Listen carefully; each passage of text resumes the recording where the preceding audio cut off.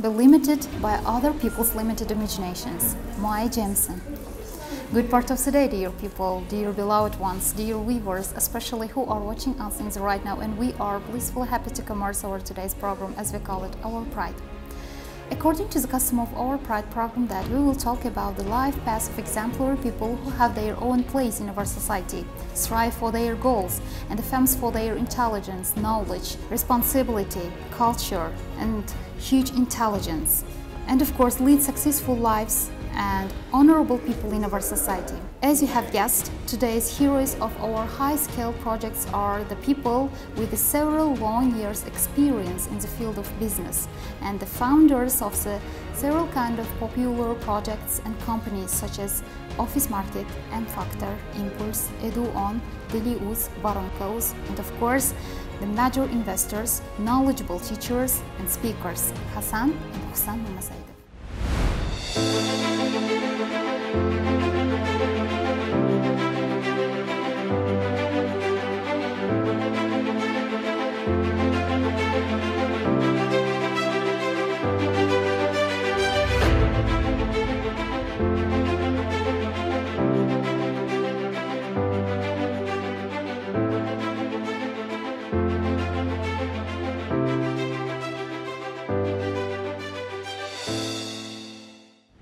Good part of the day, our dear guests, Hasan and Husan Mamasaidovs. First of all, we are going to say that thank you very much in advance for accepting our offer. We are really appreciate your precisely time and work, which is getting put in your busy schedule as well. Thank you very much. And first of all, we know that childhood plays one of the most important role in human's life. Let's first of all talk about one of the most sincere and flawless moments of your childhood.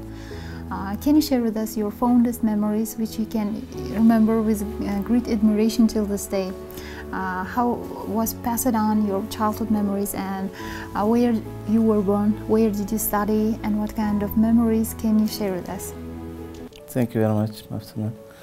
Actually, it's really the most important time in life of everyone, because our parents actually made very good focus for our education and for efficiency in time management, because we don't remember when we had free time. After school we had any time, sometimes participating photo, sometimes going to musical school and sports. Every time we didn't have free time, and it was very good for immunity of our time management, and I think this is still helping us for now. Yes, I think Husan also will add another aspect of childhood time. First of all, thank you for inviting to your interview.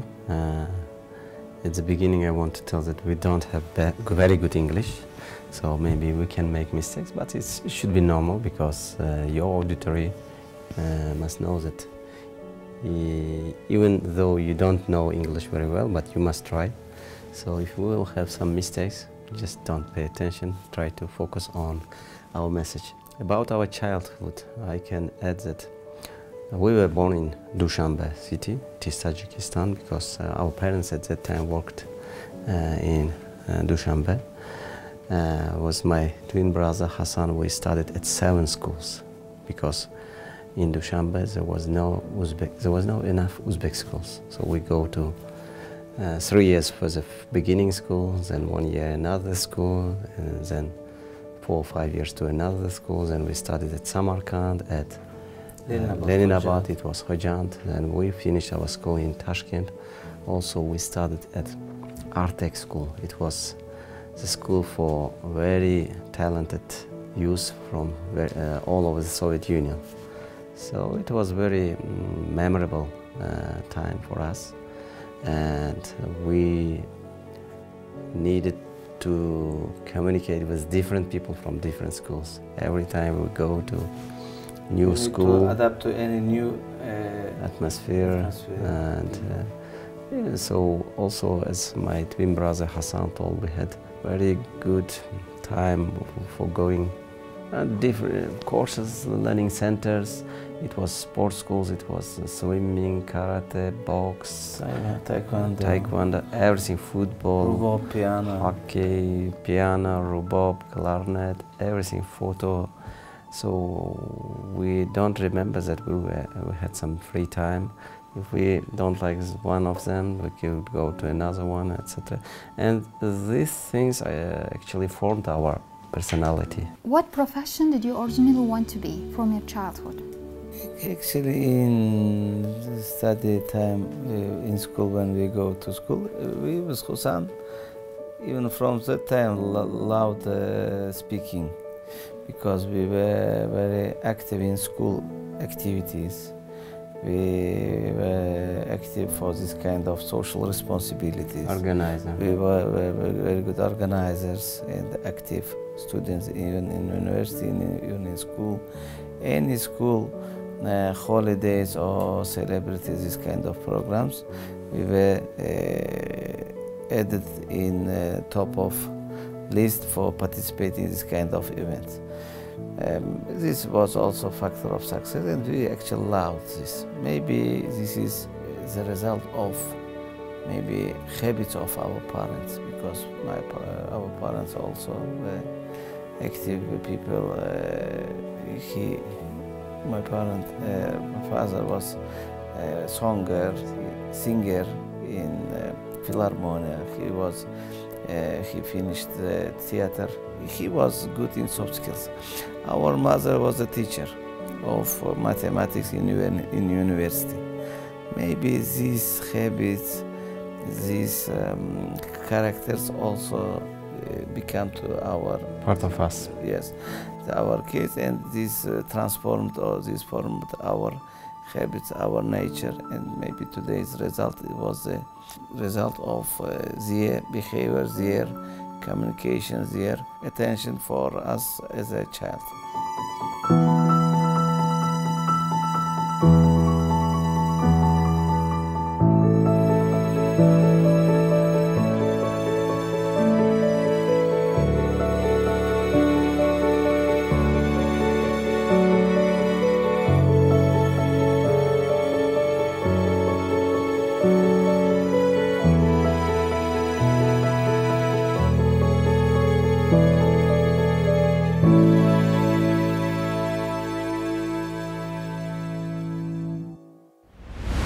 We know that you are the founders of several kinds of projects and companies, just like MFaktor, Delius, Eduon, Varankaus, and so many have.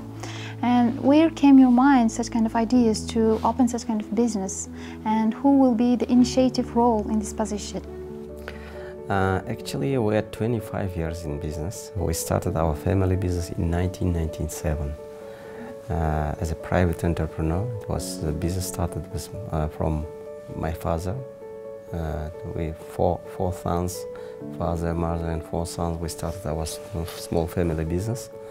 Then it turned to office market. It was 2000s, but during our business we had many ups and downs in business and life. We lost so much money. We had so much failures. So regarding project MFaktor, it was started in 2017. Before that, my twin brother Hasan also faced with another big failure, and he lost about $400,000 US in his business. And it was very big stress for when you make this kind of loss. And we thought, why there is no any kind of school or teleshows, interviews where we can see the interview of people with experience on business. So we thought, why not we make this kind of interview, and we started our first interview in Ground Zero co-working. We made interview with the founders of this co-working, with Hikmat and his wife. The next show was with Laziz Athamov, a book cafe's founder. And the aim was to learn something from experienced people in business.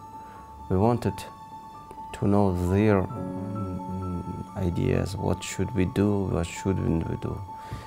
Because entrepreneurs don't have enough time to study in university.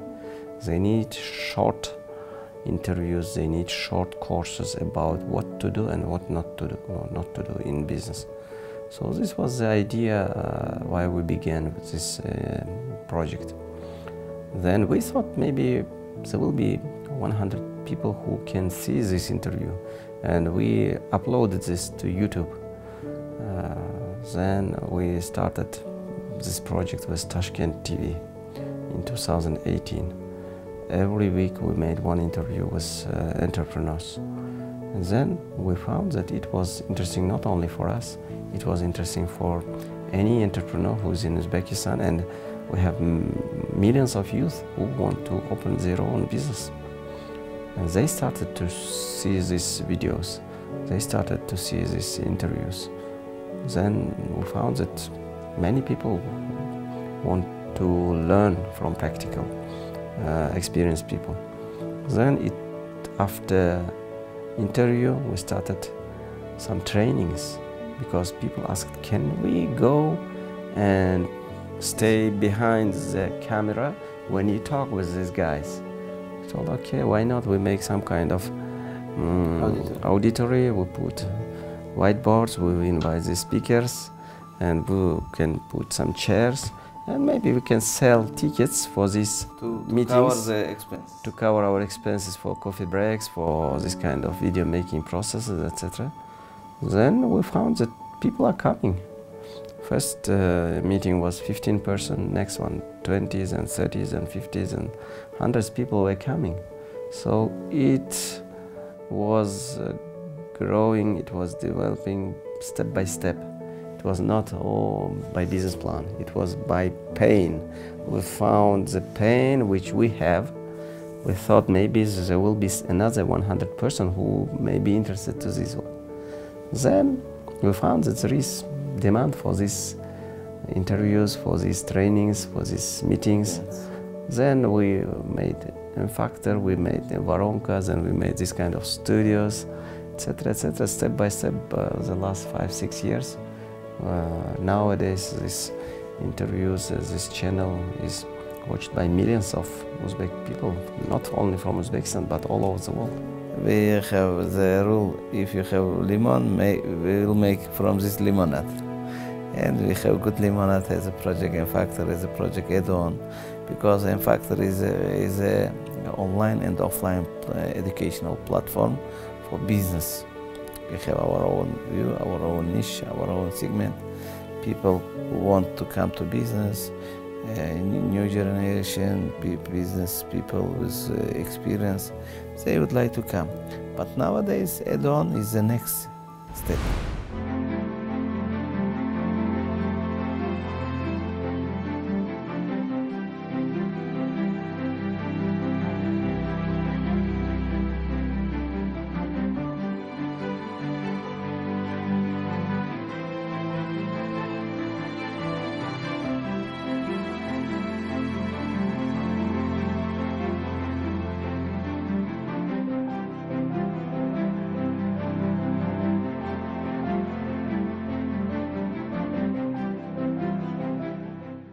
Can you share with us your management style or teaching philosophy in the field of business for your business training courses? What is your track record? What is your exit strategies? And can you share with us your teaching philosophy, business philosophy right now?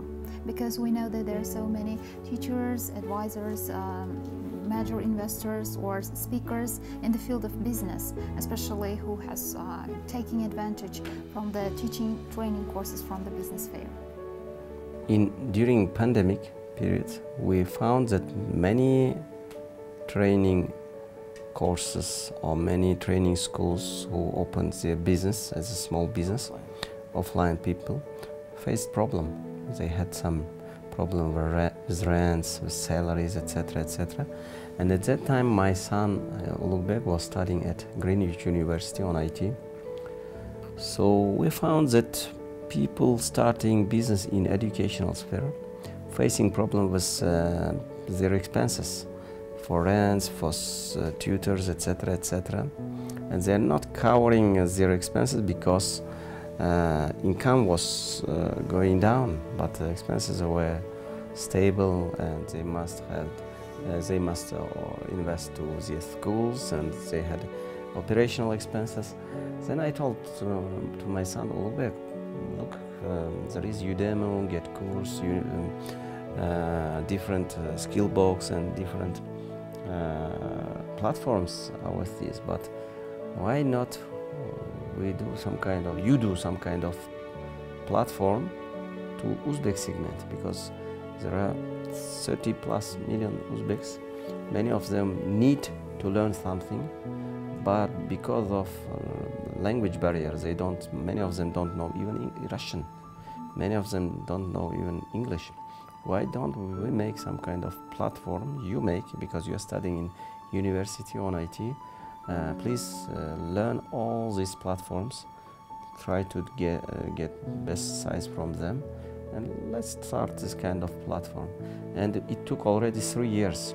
We are spending so much time for this platform. We made its third round. Every time we are changing. So nowadays we found that we must help our people who are entering into educational sphere to decrease their cost of doing business, and online will help this. Online can help to sell more courses, to decrease their costs, to cut their costs, because for having this kind of school, you have many costs. You have rent, you have internet, you have many expenses.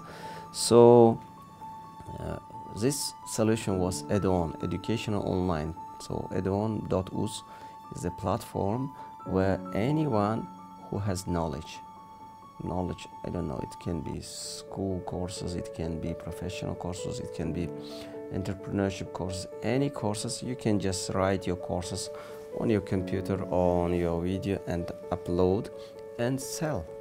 You put the price. It can be 1 sum, it can be 1,000 sum, it can be 1 million sum. So, and until you don't earn money, you don't have cost. If you charge this one, let's say 1 million sum, what your cost, then you have 70% of your income, and 30% will be shared within Edion IT team, which is more than 50% working. So this was ideas. This was also pain for us, because when we make some trainings here in MFaktor, we are selling these trainings to entrepreneurs. They have ability to pay 1 million per day, but we have millions of youth who don't have enough money. So the solution was to try to decrease the cost of doing business. So online can go wider, because we see EdTech, this is EdTech, education technology. So we see that there is good opportunity here, and we did our job 2 years. We found that we don't have enough experience on IT side. Then last year we joined with our friends. They have fintech solutions, UniRed, fintech hub, our friend Abdullah Zakia. We joined our efforts, and we tried to relaunch our Dawn again. So we spent 1 year from last April to now. Now it is already MVP. Now there are some first results. We think that some courses are selling already, and people uploading, and we are making easy to make money on your knowledge. If you want to I don't know, you want to teach English, there are so many tutors, there are so many schools, there are so many language schools, there are so many, I don't know, IT schools. Of course, you have knowledge, but you don't have enough team to make your own platform. You don't need that. You just try to write your course, make it 100,000 sum. If there is demand, you will see, oh, there is demand, I will write again. I'll write another course, I'll write another course. So it will help to make passive income for anyone who has knowledge, and you don't have to spend rent or other expenses until you don't have incomes. So this was the idea, because it is not news. There is actually think globally, act locally. Like there was Uber and my taxi opened here. And there was Udemy, Get Course, Coursera, etc. So we thought, why not we make on Uzbek market? So we made. We see that there is first result on this sphere. And about exit, for this idea, we don't have goal to sell our share. I don't know. It's our mission. We want UCHUN and MFaktor to be first mover in our market. We want these projects to be useful to our nation. We want that from these platforms, from these projects, our youth will have new knowledge. Our youth will be more skilled personnel. They don't go to Russia and to make handwork for $500. So this was our mission, this is our vision, because me and my twin brother, maybe we started 5 years ago. Maybe 5 years, maybe 10 years, maybe after even our passing, it will work to our nation. So maybe thousands, maybe millions of youth, Uzbek people will have some knowledge from here. And there is a word, tijoriy. Even if we pass, it should work for our nation. Not only maybe Uzbeks, but it's like, Skype. Skype was made by Estonian guys. We want to be proud that UCHUN was made by Uzbek guys, and it should not work only for Uzbek nation. We are working on fintech and edtech. We are trying to make easy to put your knowledge to this platform, which must serve thousands of people, and lets anyone who has knowledge earn money, and you can earn money, $1,000 very easily. And we want that thousands of people will use your knowledge. If you are a good tutor on English, please, we want to help them. We want to make bridge between youth who want to learn something and youth who want to teach something. So this is vision, this is values. We hope it will work.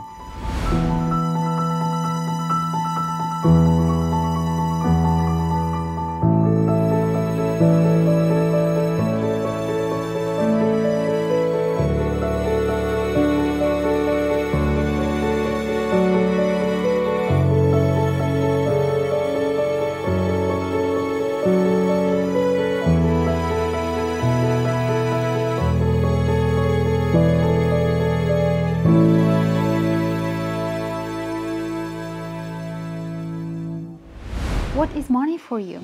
Can you remember the first money which you have earned, and how do you find and how do you spend it, for what reason? And generally to tell, can you describe, have you ever been earned the huge income in one attempt? Actually, money is a good resource to gaining your aim, because you have vision, you have mission, and you need to have good money in order to realize your dreams, your aims. That's why you need to give the value to people in order to earn money. That's why money is a resource for us. Actually, yes, we in our businesses have so many cases when we earned very big money, very good cases. An example, in 2008, I think deal was for that time 680 million, maybe $300,000.